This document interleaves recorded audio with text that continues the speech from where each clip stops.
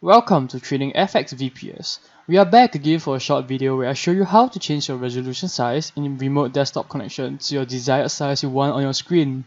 I'm doing this inside the remote desktop connection as a demonstration, and you will have to change your resolution size before you click on connect. First, you have to open remote desktop connection. Find it by clicking on Windows and the search icon and type in remote desktop connection. Once it appears, click on it and the application will appear. If you just happen to not be able to find the search icon, fret not. Just click on the Windows key on your keyboard and S together to prompt the search bar, and then type in remote desktop connection and you will get the same thing.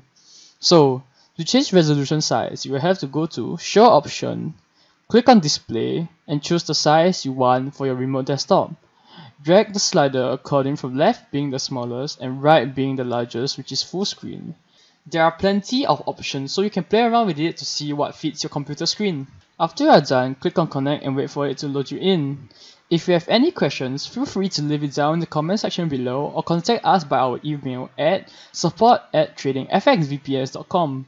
Thanks for watching, give a like if this helped you, and subscribe while you're at it to catch the latest guides and updates from us.